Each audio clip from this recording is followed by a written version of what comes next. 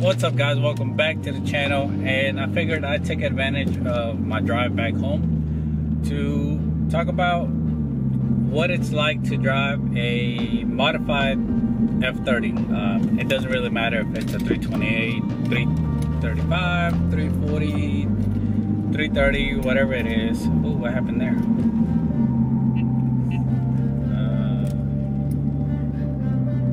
Anyways,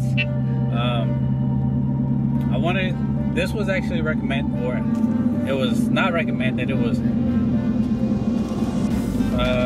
suggested by one of you guys, and I think at one point it was actually suggested by somebody else as well. I just never actually got around to making the video. But I know there's videos out there of what it's like to daily drive a F30, and as far as I know, I might be wrong. I'm not sure if there's any videos out there of people talking about what it's like to drive a modified F30. Alright, so the best part of it is that you get to drive a car that you really like a lot. I know a lot of us, or a lot of people out there, they have a really nice car and then they have a beater. Or if you have the funds, then you have two really nice cars. But if you're one of those people that travel far to work, obviously you're gonna want a car that you don't really care too much about racking up miles or running the risk of, some type of damage on the highway or whatever it is. So what I want to talk to you guys about is what the good and bad about driving a modified F30 is. That's something that you guys want to consider if, let's say, if you're only going to be having one car and you're going to be traveling a good distance to and from work. So first of all, if it's a car that you really care about, let's say if it's a car that you want to take to shows or car meets, obviously you don't want to be driving it up and down the highway every single day. Just because, you run the risk of hitting some kind of debris on the road, or you're just going to be collecting a whole bunch of rock chips sooner or later. And once you start getting rock chips, obviously it's just kind of like it's a mood killer, especially if you own a dark car, because it's a lot more noticeable. So that's something that you guys might want to consider if you're really wanting to get into an F30. If it's a car that you really want to spend money on modifying, then keep in mind that you might want to get a daily beater as well. But another thing is that you happen to get, if you really have a good amount of things done to your car, the daily compliments don't hurt at all. It's nice to know that other people, they appreciate the work that you put into your vehicle.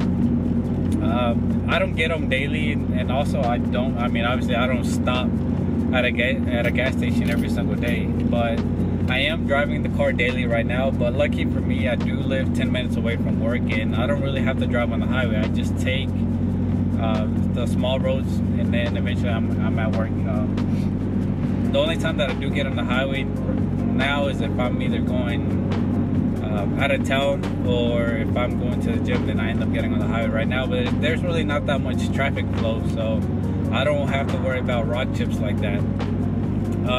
I do have a daily, as you guys know, which is going to be another project, and I've always had a daily. And because at one point I was working, it was taking me from 45 minutes, and then at one point it was taking me about an hour and 10 minutes just to get to work. So I was having to drive another hour and 10 minutes back home. But now it's a different story, and obviously it's nice to be able to drive a modified car every single day, but it's just another chance of you breaking something. Like, say you guys know I recently broke my lip not too long ago, so that's something that you guys might want to consider. Also, you're putting wear and tear on your vehicle, which is something that you're gonna have to maintain more, like when it comes to paint. Even if you guys don't get rock chips, if you're driving it every day, there's other people that you have to worry about as well. Let's say if you go to the grocery store to pick up something up, no matter how far you try to park, you never know. There's always going to be that one person who tends to park right next to you, and it seems like it's like 80% of the time when that happens. And you know, there's a lot of careless people out there. They don't really consider the time and effort that other people put into their cars, and they just don't care. Sometimes I feel like people do it on purpose. If they see you park far away, they see you and then they feel the need to just park next to you for no reason while there's other parking spots around them. So you have to worry about door dings as well. But like I mentioned, it's nice to be able to get compliments here and there when it comes to driving a modified car. Driving a low car, it's something that I've done for years, and something that I've been able to deal with. And unfortunately, you can't go everywhere. You have to be very picky on where you go, and if it's a new area, you just have to hope that you don't hit anything. You just gotta hope that you don't hit any construction on the road, because then every now and then they'll be setting up those big ass metal plates on the road, and when you see those, you gotta hope that you don't hit one. So driving a lowered car can be a hassle, especially how low mine is.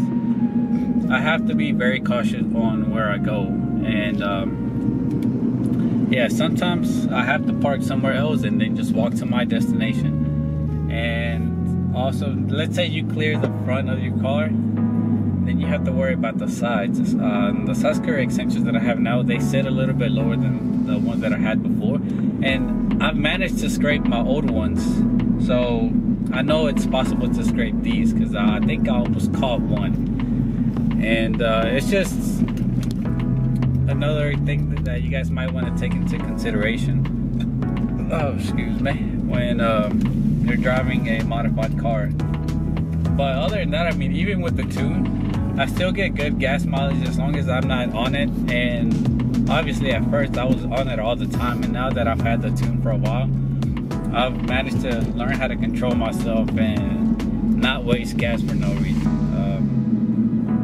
Sometimes it's hard to not to, but it's just something that you have to kind of get used to. And I mean, this car, it's full bolt-ons, but you can really daily the car. And the thing is, I just don't want to. I want to be able to keep this car in good condition. Right now I'm just doing it because I don't have my car up and running yet, but once I get the daily fully going, then this car is just going to sit for a good amount of time. I'm probably just going to take it out certain days on the weekends, and then just save it to car events, because this is a car that I'm really putting a lot of thought and effort into, and I really want to maintain it. There's so much that I want to do to this car, and having it as a daily is just not suitable for me. And yes, you can do a paint protection, but just being real, it's expensive. If you don't have the connections to get it done, getting your whole car PPF is mad expensive. I got quoted $300 for my lip, between $250 and $350 just for the lip itself. So I'm gonna be honest with you, I don't have the funds to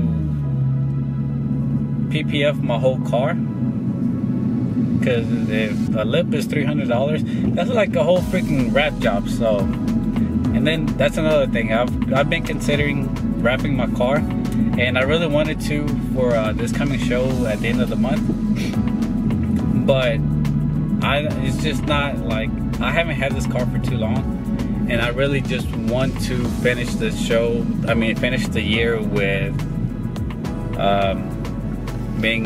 it being white.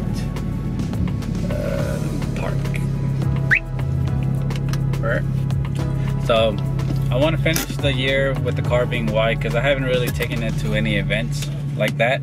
I've been to a few, but I haven't really been out there like that with the color white. And maybe next year I'll consider wrapping it. And I know I'm kind of getting off subject, but hey, why not? Let me just fill you guys in. So hopefully that kind of gives you guys an idea if it's something that you guys want to, if you want to build your car similar to mine, and then maybe beyond that, just consider that obviously stuff can happen to your car, and you just got to be prepared and be willing to deal with it if you're going to be dailying it. Other than that, I mean, I wouldn't recommend daily driving the car if you're going to be driving, let's say, more than 20-30 miles a day on the highway, because a lot of things can happen on the highway, and some of the things just unavoidable. You know, somebody could run over something and then toss it up to your car. So as cautious as you might want to be, there's some things we just can't avoid. So, you know, keep in mind on if you're planning to lower your car, if you're spending money on exterior parts that you're scared that you might break.